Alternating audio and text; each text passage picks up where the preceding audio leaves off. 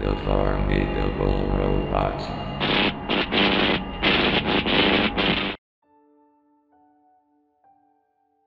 It's been over 30 years since the original Doom came out and paved the FPS genre as a whole. The early 90s was a blessed time for video games as a whole, and several dozen catalysts were solely responsible for shaping what we play nowadays. I like the Doom reboot, 2016 and Eternal respectively, but I've always had a softer spot towards the classic trilogy for various reasons. One of these reasons is that the game's modding scene is still thriving. And with how easy it is to create your own maps or whatever you please, it's astounding how a game franchise, far older than I ever was, manages to hold such a strong and active community filled with talented people making just about anything. And I do mean anything. For the record, when making custom content for Doom, more specifically, Doom 2, all the stuff that's within a game is called a WAD file. Doom 1 and 2 at its core have what are called iWADs, or internal WADs as it's called.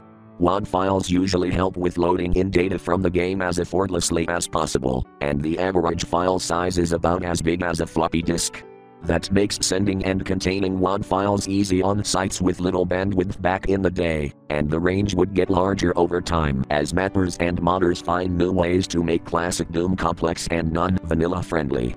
With all that being said, I'd go on Doom World's ID Games archive page to see if any recent WADs had been posted for me to play, and as I scrolled to the latest files section on the main page, something caught my eye.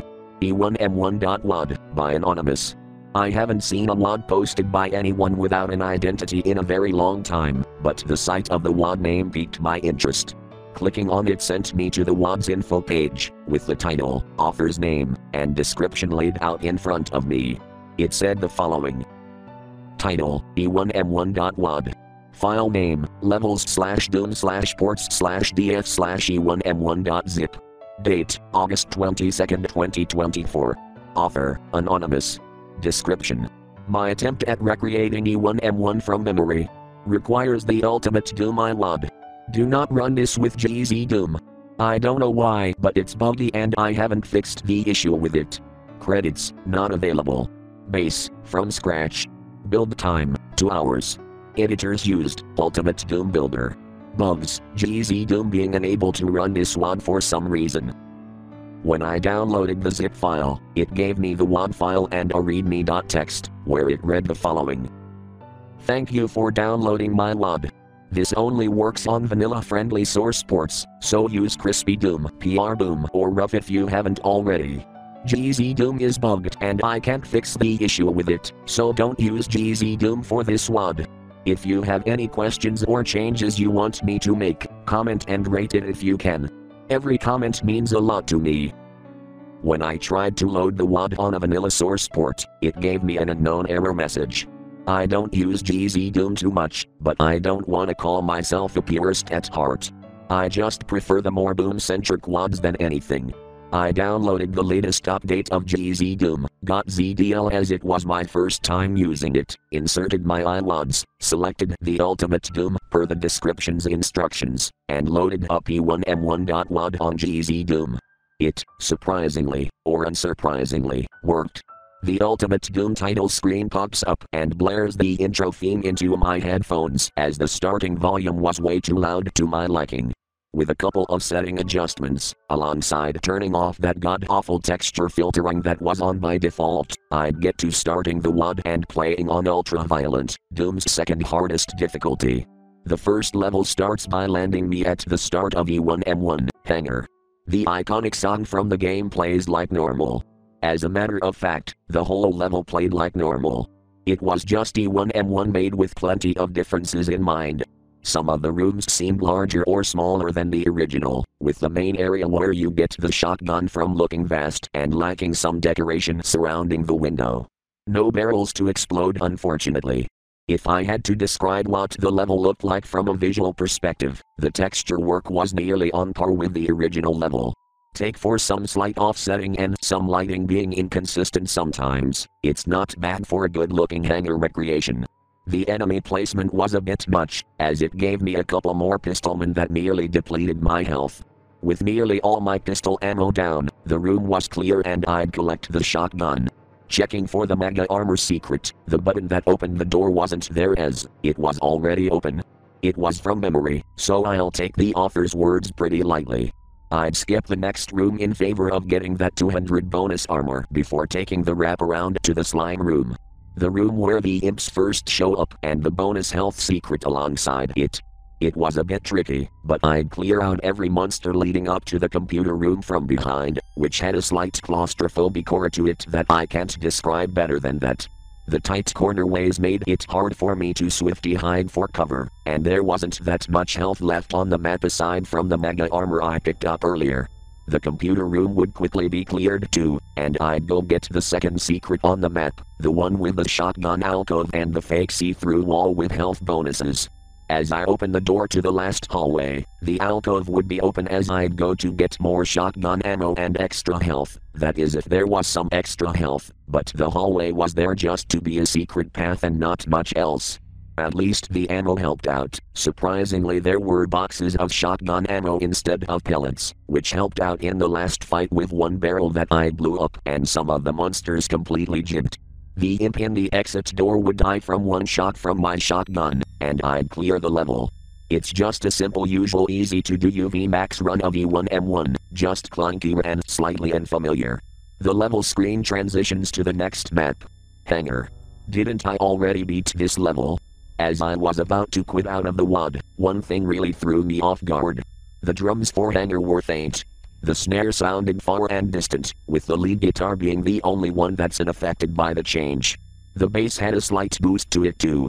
With curiosity biting my back, I'd get back to playing.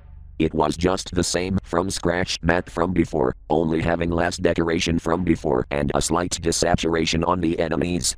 Speaking of, there were less hit scanners than last time, so clearing them out wasn't too big of an issue.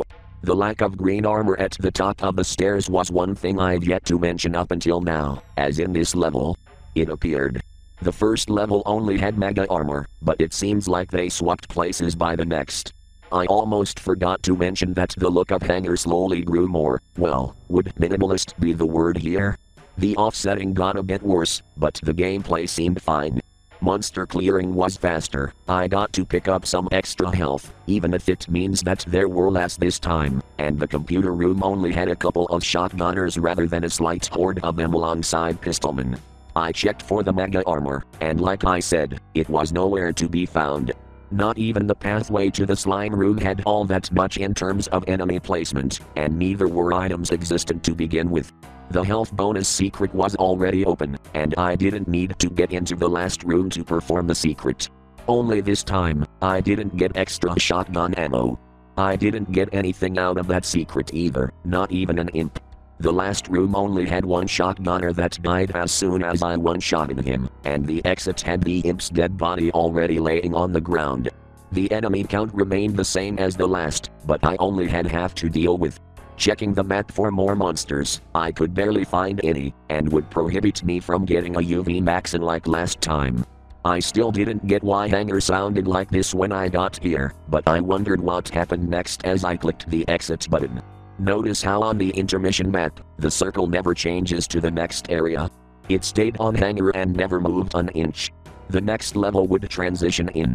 Hangar. It's more of the same, except this time there was less detail throughout each room, and the vertical leveling seemed flat. That meant I could go in and out of the courtyard from spawn at any time, and the platforms weren't sticking out of the slime either. The monsters grew drab in color, the noises they made got deeper and slower in tone. Their sprites also had half of their animations cut, so they only had 2-frame walk cycles or attacks. The items were growing more and more scarce. And that's only talking about entities and texture work. The rooms got larger. Flatter and larger. I'd go and run around the map, finding whatever's on the current version of Hangar. The music had its tempo dragged to a slow crawl, some of the notes sounding off-key and having this weird chord progression in the back. It's like if you mixed at Doomsgate and Running with Evil's instruments to make this ungodly mashup that felt miserable to listen to. It's not exactly a sickening experience, but a melancholy feeling that only got worse over time. The computer room had one hit scanner that didn't do much aside from stand there stuck in a wall. He was easy to kill, and the slime room had already dead demons on the ground. The shotgun alcove was blocked off, and the cliff was cut entirely. The hallway leading up to the last room was shortened to just a door with a repeating vertical texture that opened pretty slowly. As it was opening, I couldn't move my character. But suddenly, I'd be greeted with a still but detailed image of a dead Sergeant Munster lying on the floor with his head facing the camera on the side. It was in the signature classic Doom art style, only upscaled to suit the image. Some of his teeth were missing as his mouth drooled with some greenish liquid, dripping on his rotting skin. His eyes were missing, only sockets can be shown, and his hair was shedding. All sound would be cut as soon as the image showed up. Only the sound of a quiet low-quality shutter panning on my left ear. It easily startled me when it shouldn't. It stayed for a couple of seconds before sending me back to the now fully open door. The lack of dead bodies and only a barrel that I hesitantly blew up seemed to set my skin crawling, as I could only dread for what's to come further past this level. The imp's carcass was gone. I'd exit the level. Handgrower. The camel case on the level title got worse. The music in this level had a constantly quiet snare repeating on time with the tempo, which was a complete drag. It's still hanger, only the guitar lead being replaced with the stock MIDI piano instead of the guitar. Everything was sounding more and more off-key, and the timing was pretty off at worst. The textures got darker in color, and the enemies shifted into a grayish hue. Only this time, they seemed fatigued. They couldn't do anything other than get shot and die. I didn't want to waste any ammo on some monsters that acted like fodder, so I ended up using my melee to punch them to death. I went scavenging to see if I could find any health pickups or bonuses. Not a single one. The courtyard secret from spawn was completely blocked off, only accessible if you went from the slime room. Getting to that room also greeted me with another still and silent image. It was an imp crawling for dear life as its hand reached out for something. The imp's jaw was left hanging, and its body felt skeletal as it was starving. Its other arm was pulled apart as the flesh felt torn and broken apart. In the back, there was an object that tapped the imp's head. It was a shotgun. A deep muffled sound of the imp getting hurt reverberated before cutting me back to gameplay, with the music coming back and the computer room being filled with dead monster bodies. Imps, sergeants, just completely piling onto each other. Going into the slime room surprised me as there wasn't a bridge. No secret, no bridge, no slime. Just me, the door leading to the final room, and the secret going up to the courtyard. The path was pitch black before going outside, which made it hard to navigate without loading up the map. The courtyard secret gave me 1 health bonus in the middle. And it didn't count as a secret either, despite it telling me that there were 2. Opening the last room door gave me the exit door. No barrel, no 3-corner ways, no more demons, not a single sight to see other than the button right in front of me. Clicking the button didn't cut to the intermission screen, but cut to black before popping in another image. It was of the shotgunner's head getting its brains blown out, with blood splattering everywhere and chunks of flesh squishing the wall behind him. This was paired with an echoing sound of the game's jib sound and the shotgun firing simultaneously. The thud from when you kill a pinky can be heard after a couple of seconds.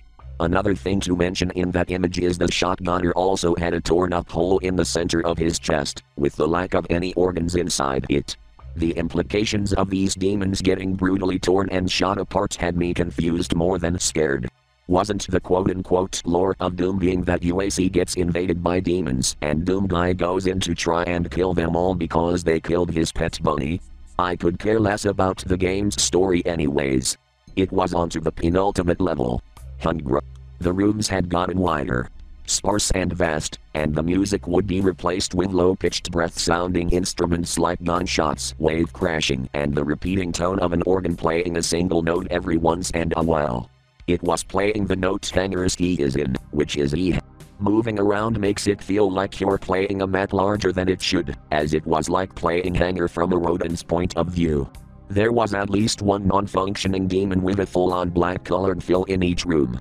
And by non-functioning, I mean you couldn't kill any of them no matter how hard you tried. They aren't even animated anymore.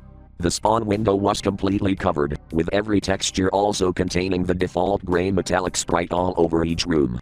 No matter where you went, it's like being stuck in a brutalist building. Every window was pretty much covered by the blue and white checkered error texture, and you couldn't see the courtyard anywhere. When I got to the computer room, the game slowly lagged on as there were hundreds of dead monster corpses all over the place. My frames felt unbearable as I moved around, tanking below 30 FPS at worst. When I got to the slime room, all was well. It remained the same as last time, only the secret door was gone from the side, replaced by the same error texture from the windows. I couldn't open the exit door, so interacting with the error texture gave another still image. It wasn't a monster dying, but a black and white pixelated angled view of the courtyard from the ground up. Silence cut back once again. Only this time, text from the center of the screen showed up. It's people like you that we run from every day. It's the same thing, over and over again. Can't you get any change in your life? Haven't you done anything productive than commit the usual heinous acts on us? We die in the same way, the same outcome, and at the same time. All from people like you. It sickens us that we have to go out of our ways to try and stop you just like the rest. It's never that easy. And it never will be. The game cuts back to where I left off, and the exit door opens up like normal. I go in, click the button, and it transitions into the intermission screen once again. The final map would begin. Bang. It starts off with the map's texture work returning and the darkness brightening up. There was no music. The map itself was narrow and cramped at a straight line. Interacting with some of the door textures didn't do anything. It irked me how long this went for, as it was a minute's tops before going to the final room. Walking up to it had a growing pile of monster carcasses that were grayscale. When opening up a new door, the camera would pan me to the courtyard from the perspective of someone. It was where the mega armor is, but clearly it led to some significance. The door opening faintly gets closer and louder each time the camera pans back to the courtyard. The exit door would soon be replaced with the same error texture from the last level, but this time it was the only way out. Interacting with it led me back to the courtyard camera.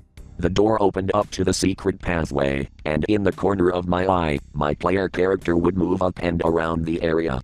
It'd walk all around and face away from the camera before slowly turning to look directly at it. My character walked up to it, and the sound of a gradual shaky breathing sound hit my headphones. The camera slightly jolts with each breath. My character gets up close to the camera, and just before he shoots his gun, a unique loud bit-crushed humanish scream can be heard before cutting off and crashing the game, sending me to the developer console with an unknown error. And that was E1M1.wad. At first I didn't know what to think of it. I couldn't tell if this was some sort of troll that's looking to make a weird message about monster sympathy, or if this was some secret art project akin to My House.wad, or The Thing You Can't Defeat, both of which are horror projects made by notable individual mappers from the classic Doom community. E1M1.wad, on the other hand, was made by an anonymous author with no other experience outside of making an esoteric, strange, oddly unsettling WAD that gave me more questions than answers. I was debating on whether or not to rate it and give a comment about what it was actually about, but that's up to everyone else, as I'll be leaving a mirror link for anyone to download in case ID Games Archive takes this down. There's no category labeling outside of a couple of exceptions, but I hope that by all means, everyone can see what I'm talking about. It's no stranger than any other Doom WAD I've ever come across, but it's good to learn one thing from this whole experience. This author really loves E1M1.